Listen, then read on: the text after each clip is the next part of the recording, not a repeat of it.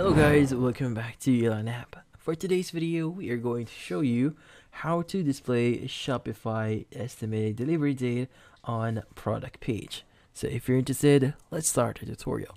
So there's actually multiple ways on adding the estimated delivery date on your Shopify store. So one of those methods is via the apps section or the applications that we could install into our store.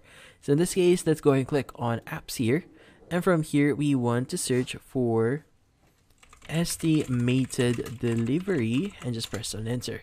Now it's going to open up another tab here wherein we'll be able to see different applications to basically add estimated delivery into our shop. So in this case, there are going to be free applications here, but as you can see, there are only free plan available. So meaning there are certain limitations on those.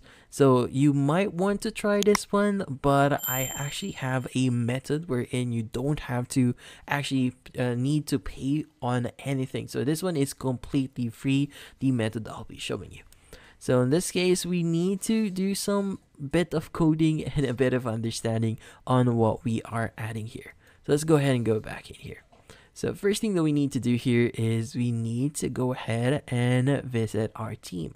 So in this case, we want to go to the online section here, click on teams, and we want to click on customize.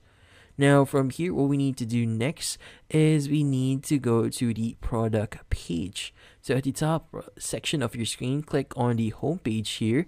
And from here, you want to go ahead and click on the option here that says products. Now from here, click on the default product. And from here, what we need to do next is we need to locate the template section. So currently, this is the product information. So when we click on it or hide this one, you won't be able to see it. But in this case, we want to add another section here. So in this case, we want to go ahead and click on add block section here and choose custom liquid. Now in this case, we'll be pasting a code here. So the code that we'll be using here is actually from ecomranks.net. So shout out to them for creating this tutorial online.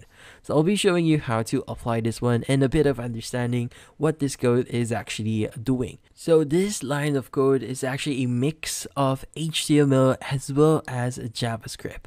So in this case, there's only two lines here that you should be considerate or you should understand here. So first is the from date. So this is the first section. It's going to determine the date or the earliest date that they'll be able to receive the product. Now here we have the to date section here wherein it is going to be the date, the latest, or the last day that they would actually receive the product itself. So we have 5 here, so it means after 5 days they would probably receive their product. So this is the earliest date.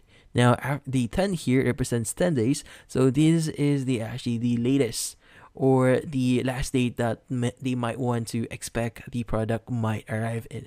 Now in this case, let's go ahead and copy this whole section here. Click on copy, go back into our store, and from here, let's go ahead and paste it into our liquid code section here. So let's go ahead and click on it, click on paste, and from here, it's going to basically start adding that. Like for example, it might not appear immediately, so in this case, let's go ahead and click on save at the top right. Now from here, once our changes is saved, you should be able to see the date here.